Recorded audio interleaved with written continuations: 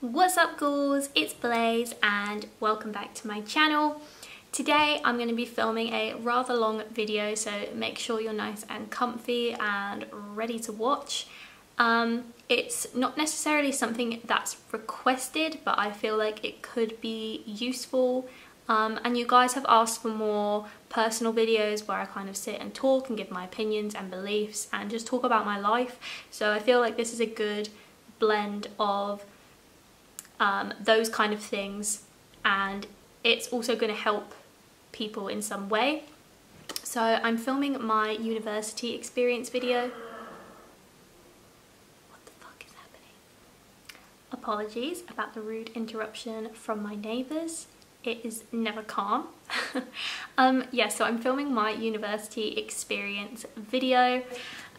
Before I get into it, I'm going to give you a few basics so you know what's going on in this video. Now there's a plane. Okay, so the university that I attended was Southampton Solent University. So it's based in the centre of Southampton, right at the bottom of England. I did just a normal degree course. It was a 3-year course. It was fashion styling. When I first started, that was the title, and then midway through they changed it to fashion styling with creative direction because basically it would make us more employable. That's why they changed it. So I've graduated with fashion styling with creative direction. Like I said, 3-year course, no placement, nothing like that. And when I started, I was 18 years old, so the normal age to start university in England, straight from college to university. So I wasn't a mature student or anything like that, so can't comment in terms of that, but I can comment in terms of first, a university experience for the majority of people. And I received the maximum loan and grant because my income was based, or my allowance was based off of just my mum's income, because my parents are divorced and she doesn't earn that much money. So yeah, so those are just a few of the basics so you know where we're at. So if you're about to start at Solent, or if you are interested in studying fashion, then this video could definitely be useful to you. So I've made some notes on each year, and I've got some key points for each year that are going to help you kind of understand what I'm talking about. So for my first year of university, I lived in student halls. My family, or my mum's home, was about a 15-minute drive. It took me 20 minutes on the bus, but I wanted the full university experience, so I moved into halls. I moved into Kimber halls, for those of you that are interested, and I was on the first floor in a slate kitchen. So there was 10 people to 1 kitchen in my area, and when I first moved in there were 5 girls and 5 boys, so it was pretty even. My actual experience of moving in, I was so excited, I was so ready for it. I know a lot of people are ridiculously nervous, but I had watched so many videos, I felt really prepared, and I couldn't wait to go. If you guys want a video on what to pack, what to bring, then I could definitely do that. I don't know if that's going to be of any use to you guys, but if you would like that, then comment that down below. But yeah, I don't think I really had anything that I was missing, or I didn't get there and think, oh my god, I've left my laptop. I don't know. I was pretty organised, and yeah, moving in was really, really exciting. My mum and dad came with me. We moved all my stuff into halls. I made it look super cute, super spooky, so that was fun.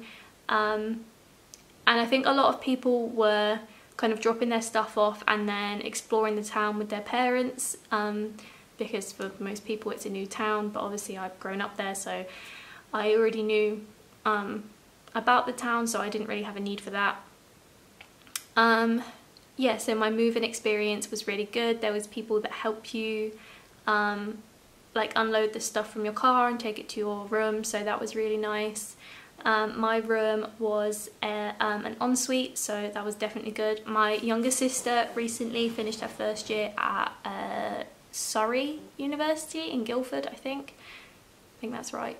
and she had a shared bathroom and she did not enjoy that, so I wouldn't recommend a shared bathroom. So in terms of my like friend situation and meeting people, in the first part I was really good friends with majority of people who I lived with. It was really nice, we got on really well, we built like a fort in the kitchen, we had nights out, we watched movies together, it was really, really nice.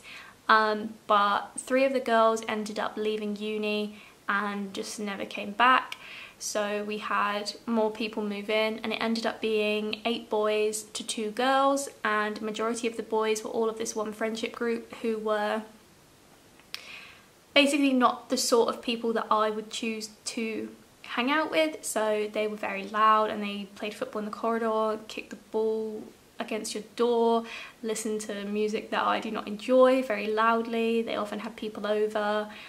They just weren't people that I personally get on with, so I spent a lot of the second semester at my boyfriend's house, because he was in his last year. So towards the end I really did not enjoy the halls experience and I couldn't wait to leave. But if you get lucky and you get really nice roommates, then it is a really nice experience. So in terms of the work for first year, I've been trying to remember, and I think we had 5 or 6 units.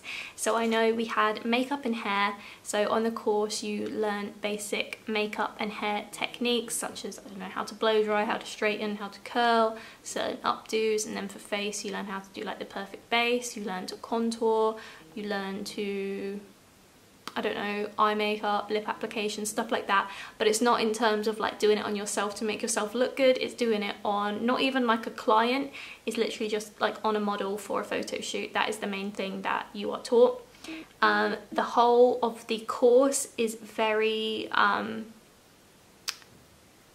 commercial based, very magazine based. There's some editorial, but a lot of the emphasis is on commercial and a lot of it is based on magazines. So if that's something you're interested in, the course is definitely good for you. But if you want to do more creative, more out there editorial, or you want to do film work, or you're interested in styling celebrities, this really isn't the course for you. You don't have a lot of room in the first and second year to do those things. You have a unit called Styling Fundamentals where you're supposed to learn the basics of styling, which you don't. I feel there's a lot of things that we could have learned that we didn't, such as how to dress someone depending on their body type, how to steam a garment, how to, I don't know, what kind of kit you should have. You're not taught those things. Again, it's just very on set. You should, I don't know, like make sure the model's happy, make sure the clients are happy, do what the client tells you to. And it's just like that. You are taught a photography unit, which is helpful if you've never worked in a studio setting. I did photography for 4 years before I started, so I was confident with like actual camera, how to use a camera, but the studio bit was helpful. But they go through that in second year and third year, so you really don't need to go to the second and third year camera classes because they are so incredibly dull. They are just a repeat of the same thing over and over and over again, so that was kind of annoying. You have a written assessment in either the first or second semester, in which they kind of ease you into how to write an essay. It's fairly short, I think like 2,500 words, but it gets you kind of in the right place for your dissertation, so it is useful. And they do a unit alongside that, which is like a series of lectures on fashions from the 20s right up until current day, like each era, which is helpful. But then if you do makeup and hair in second year, then they do those lectures all over again, so it's really boring and you literally don't need to go to those either. So yeah, in my first year I didn't work, I didn't have like employment, I didn't have a job, and I did find money really, really difficult. I know they give you a certain loan and a grant, but my accommodation was quite expensive, so I did definitely struggle. My mum and my dad would send me £15 a month as like pocket money, so that did come in handy, but obviously it wasn't like a lot. Over Christmas I did temporarily work for River Island for, it was literally like halfway through November to the beginning of January. So I earned a little bit of money, but not a lot. And by the end, I was completely broke. I was borrowing money off of Jake, and I had to borrow money from my nana to pay my rent over the summer. So it was really, really difficult. So if you're not in a position where your parents can bail you out like a lot of other people, then you definitely need to get some sort of job, some sort of income. Yeah, in terms of friends and social life, I had a really good experience with first year. I joined a society, which was the Metal and Rock Society, and we do frequent pub crawls and meetings and trips out. So we do like a trip to Play Zone where everyone just got drunk on vodka slushies, and it was a really good time. So a society is definitely a great way to meet people and to, I don't know, just have more of a social life, because the people on my course I didn't necessarily get along with. My style is more out there and is more alternative, especially so in first year I was did like full goth makeup most days, whereas the people on my course were, I don't want to sound rude, but basic, and they were the sort of people who just wouldn't give you a chance. So I didn't really have a lot of friends on my course. I had one best friend on my course, which she swapped courses after that first year, so we didn't really see each other as much. But yeah, so my friend group was from the society rather than my course. So yeah, society is definitely a really good way. It's where I met my boyfriend, and we've now been together for 2.5, coming up to 3 years, so it's nice. So yeah, I had quite a good social life in the first year, and so my living situation, I would sum it up as it started off well, ended poorly. In terms of friends on my course, pretty rubbish. In terms of a social life, it was quite good. Money-wise, awful. And difficulty of the course, I would say it was really easy. They do kind of ease you into it, and there isn't too much, you're not swamped with deadlines. It is a fairly easy year. So on to the second year, my accommodation changed. I moved into a shared house with 3 other people, so they were all from my course. One was never in my classes, he was always in other classes, but we met at a networking event, and he was very kind of flamboyant and out there, and his style was interesting, so we became really good friends. I'm going to use kind of like code names for these people because I no longer speak to any of them, and just for like privacy, so we'll call him Lewis. We'll call him Lewis. And then there were 2 other girls who were on my course who I became good friends with during that year. So we'll call them Janice and Catherine. So Lewis, Janice and Catherine are who I lived with. So living situation was at first really, really good. We didn't have a communal room, which was a bit annoying, like as in like a living room, so we couldn't hang out that much, but it was really exciting and really fun to live with friends. So Lewis and I would often hang out in my room because my room was a lot bigger, and just like sit and talk or play with makeup and stuff like that, so it was really nice. Janice and Catherine didn't move in until September, whereas Lewis and I moved in July, so we were a lot closer when they moved in. When they moved in, again, it was really fun, really good, we'd all hang out together, and then slowly it all started to change. So the thing that you need to be really, really careful with when you move in with people is you need to know them so well, or you need to be extremely lenient, because I am a very introverted person. I like a lot of alone time. I need to just recharge. I'm also a fairly clean person, and I don't like a lot of mess, especially if it's food mess, and I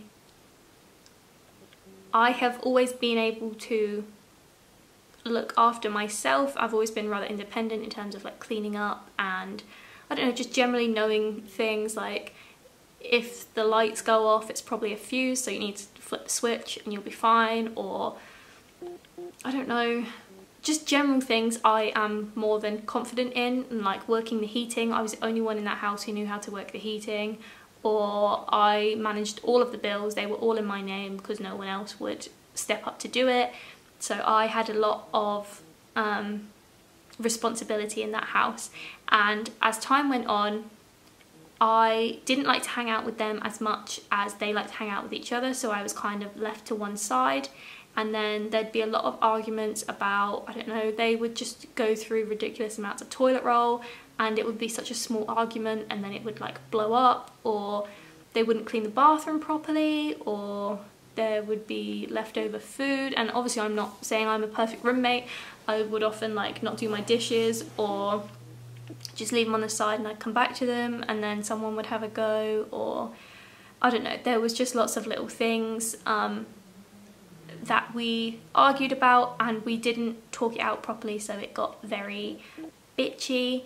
And there was a period where Lewis and I were kind of on one side and Janice and Catherine were on the other side, and we didn't speak, we didn't hang out together, and it got very awkward until we kind of all talked it out, and then it was fine again. And then it ended up at the end of it where Lewis was kind of on his own, and Janice, Catherine and I were friends due to him. Basically, I'm not going to sugarcoat it, he was stealing food, he was stealing makeup, he was stealing just random things from us that was just ridiculous. You felt that you couldn't leave your room unlocked, you felt that you couldn't leave your food in the fridge, and it just got too much. We also had like an infestation. That sounds really dramatic. There was rats, we were fairly certain there was rats, and the rats would like eat food that was left out. So rats are like my biggest phobia, so I would like just go home or stay in my room, not leave the room. I was absolutely petrified. Eventually the landlord came to sort it. In terms of the work was manageable.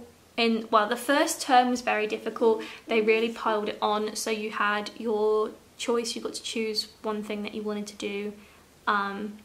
You could choose a language, you could choose makeup and hair, you could choose work-based learning. I picked makeup and hair, and then you also have your dissertation proposal, and then you also have a unit where you work with a brand, but the brand was a charity. It wasn't like a real brand.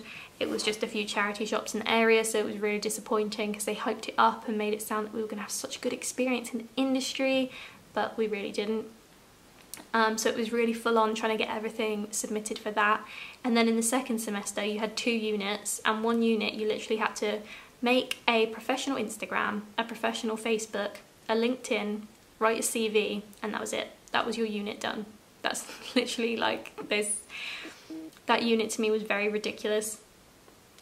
But anyway, you had that, and then you had one more unit, and that unit you had to create a website, but it wasn't really a website. It was all mostly done for you. You just had to take like the banner from a website and put it on your thing. You had to like copy and paste the bars and put them on. It really was just like copy and paste. And then you had to produce 5 images and a GIF, and that was your unit. Again, really easy. So the second year in terms of work was really full on in the first semester, and there was just no point in the second semester.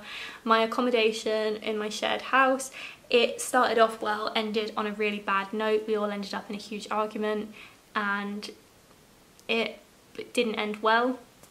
In terms of my friend circle, it was really, really tight. It was just those 3 people I lived with, and then when we'd fall out, it was awful because I'd have to be in class with people that I wasn't friends with. In terms of work, I did have a job in the second year. It's the job that I currently work in now. So I started at the local, it was like a fancy dress shop and also a toy shop, not in an adult sexual way, literally like a children's toy store, but also with fancy dress. Very strange, but that's where I worked. And I started off doing only like 1 shift a week, and then I went up. I was doing 5 shifts a week in the holidays, and then in term time I was doing either 2 or 3, and then every other weekend, and it was far too much work. And I was just struggling in the first semester to balance all of my classes and work and homework, so it was really, really difficult. In the second semester, not too bad because we didn't really have much uni stuff and we didn't have a lot of contact time, so I could work the hours but getting the actual work done was a push. And money wise, I was a little bit better off, but I was still paying off all of the money I'd borrowed, so money wise wasn't that great either. In terms of third year, my accommodation increased incredibly. I moved into a flat with Jake, my boyfriend. It's the flat I am in now. So we've been here for about a month and a half. What? I'm so dumb. A year and a half. No, we've been here just over a year. Just over a year. So the accommodation is lovely. It's just Jake, me and Pumpkin, our little cat. So it's really, really nice. I'm really happy here. I definitely felt my mental health improved compared to second year, because like I said, I'm such an introvert and I had time to come home and recover and just be me instead of feeling really awkward in a house. And here we have like the living room that we can sit in and relax in, whereas in second year, everything we did, we ate in the bedroom, we chilled out in the bedroom, I did my homework in the bedroom. It was too much for me basically. It just felt too claustrophobic, whereas here it's a lot more open and I'm a lot happier. In terms of my friend circle, I stopped speaking to Lewis in second year. We haven't spoken since. In terms of Catherine and Janice, we were friends at the beginning of the year, and then we had a falling out, we made up again, and then we fell out. They've ended up blocking me on everything, no idea why, so we don't speak anymore. So third year I didn't really have any friends, which wasn't too bad because you all get split up into separate groups for your final major project. They weren't in my group, so I didn't really need to like sit there with my friends and talk. I would just turn up to the lessons and then come home. It felt very much like, it was very independent in the third year. Your focus is on your final major project. You do have a dissertation, but it doesn't really matter. You also have to complete work-based learning, which is 100 hours of work experience, which was really difficult. So in the third year, I was managing living in the flat in terms of like maintaining like housework, laundry and cleaning and dishes and stuff like that. I then had university where I had my units and projects to hand in, so I had to attend the classes and then do work outside of that. I then had my job, which I needed to be able to pay for everything because my grant and loan weren't enough. I then had work experience where I had to complete 100 hours. So I worked for an online magazine called A Non Magazine. I'll link it below if you're interested. Really not that exciting, but I'll link it below. And I started off so there's like the base team that everyone was, and I started off there. Then I got promoted to admin and I was there for about a month, and then I got promoted to editor of, oh my god, special features editor. So the work kept piling on and on and on. I did complete my 100 hours, so it was fine, but I still had to continue on after that because that was like in the contract. So I had a lot on my plate. So in terms of difficulty, third year is definitely the hardest because you have to juggle so many things. So your dissertation is literally like no one really cares. Obviously you still need to do well because you have to pass all of your units to get your degree, but it's not the most highly ranked. The most highly ranked is your final major project, which is all you focus on in your second semester, that and then handing in your work-based learning unit. But yeah, so for final major project I ended up producing a coffee table book, and I'm extremely disappointed because I had planned a really cool project based off of topics that I'm really passionate about, a style of photography that I'm really interested in, and I'd started buying props, I'd bought some dresses, and I had planned all of my shoots. I knew the layout of the book, I knew everything I wanted to do, and I got assigned a mentor and she made me change it to something that she was interested in, loosely connected to my idea, and my whole passion for the project just dissolved. I didn't want to be in uni anymore. I didn't have any friends at uni. I didn't enjoy the unit anymore. I'd plateaued in terms of learning. They didn't really teach you about styling anymore. You learn a little bit in the first year and that's it. Like, I've learned how to use Photoshop and InDesign, which is helpful. I've learned how to shoot in a studio, which is helpful. But those are literally the only things I've learned. I've learned more makeup and hair from watching YouTube videos than I have in class. I've learned more about styling techniques watching videos than I have in class. I do feel like the 3 years were not wasted, because I wouldn't have met Jake, I wouldn't be in this apartment, I wouldn't have Pumpkin, I probably wouldn't be this far on YouTube. But in terms of an education, that course was definitely a waste. So I don't recommend the course unless you really are passionate about styling. And then there are some opportunities that can come your way, but you have to be so 100% driven, and I'm just not.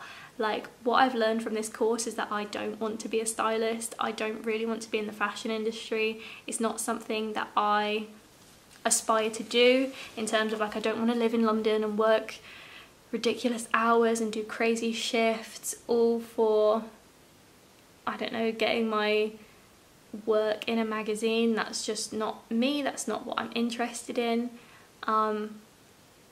I just don't want that kind of life. My main focus is I want a family, and I'm very family orientated, and I just want to enjoy life and experience fun things, rather than, it sounds so dramatic, but like be a slave to the fashion industry, if that makes any sense.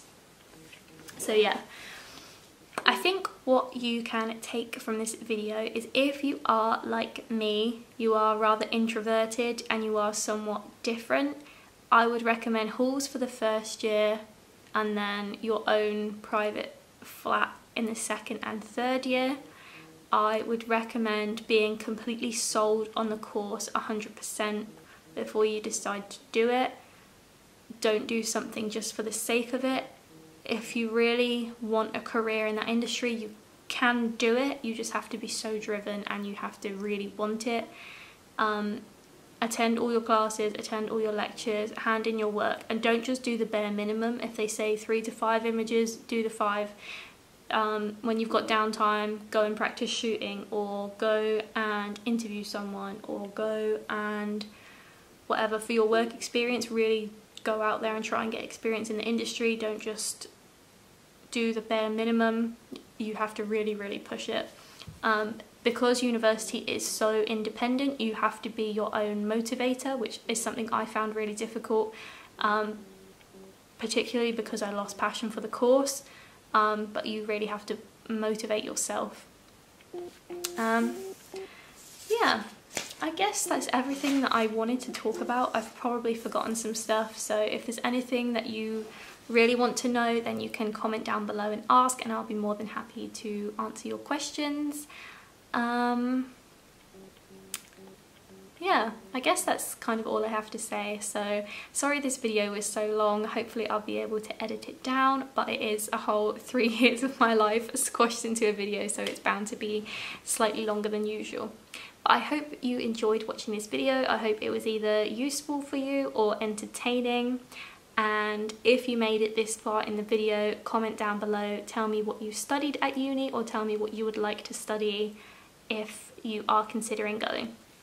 So thank you so much for watching this video, and I will see you guys next time. Bye!